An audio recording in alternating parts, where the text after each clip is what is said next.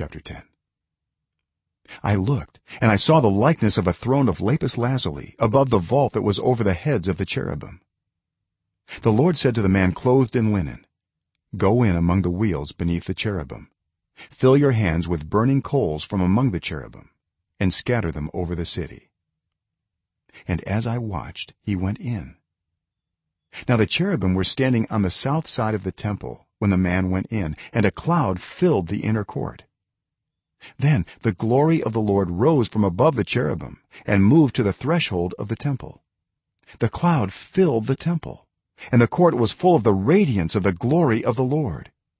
The sound of the wings of the cherubim could be heard as far away as the outer court, like the voice of God Almighty when he speaks. When the Lord commanded the man in linen, "Take fire from among the wheels, from among the cherubim," the man went in and stood beside a wheel. Then one of the cherubim reached out his hand to the fire that was among them. He took up some of it and put it into the hands of the man in linen, who took it and went out. Under the wings of the cherubim could be seen what looked like human hands.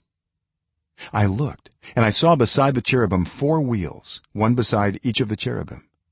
The wheels sparkled like topaz. As for their appearance, the 4 of them looked alike. Each was like a wheel intersecting a wheel. As they moved, they would go in any one of the 4 directions the cherubim faced. The wheels did not turn about as the cherubim went. The cherubim went in whatever direction the head faced, without turning as they went. Their entire bodies, including their backs, their hands, and their wings, were completely full of eyes, as were their 4 wheels. I heard the wheels being called the whirling wheels. Each of the cherubim had 4 faces. One face was that of a cherub, the second the face of a human being, the third the face of a lion, and the fourth the face of an eagle. Then the cherubim rose upward.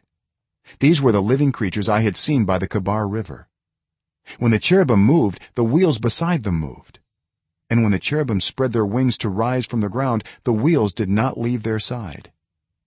When the cherubim stood still, they also stood still, and when the cherubim rose, they rose with them, because the spirit of the living creatures was in them. Then the glory of the Lord departed from over the threshold of the temple and stopped above the cherubim. While I watched, the cherubim spread their wings and rose from the ground, and as they went, the wheels went with them. They stopped at the entrance of the east gate of the Lord's house, and the glory of the God of Israel was above them. These were the living creatures I had seen beneath the God of Israel by the Kebar river, and I realized that they were cherubim. Each had 4 faces and 4 wings, and under their wings was what looked like human hands. Their faces had the same appearance as those I had seen by the Kebar river. Each one went straight ahead.